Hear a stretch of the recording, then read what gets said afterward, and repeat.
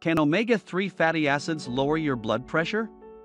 The researchers of this study reviewed randomized controlled trials which investigated the effects of EPA and DHA on blood pressure. EPA and DHA are both omega-3 fatty acids found in fish oil. There were 4,973 participants 18 years old and older. The optimal intake of omega-3 fatty acids for both systolic blood pressure and diastolic blood pressure reductions were obtained by moderate doses between 2 and 3 grams per day, which reduced systolic blood pressure by an average of 2.61 millimeters of mercury and diastolic blood pressure by 1.80 millimeters of mercury. The amounts of EPA and DHA in an omega-3 fish oil can vary a lot. To receive the maximal benefits from your omega-3 fish oil, use a product which has higher amounts of EPA and DHA per capsule.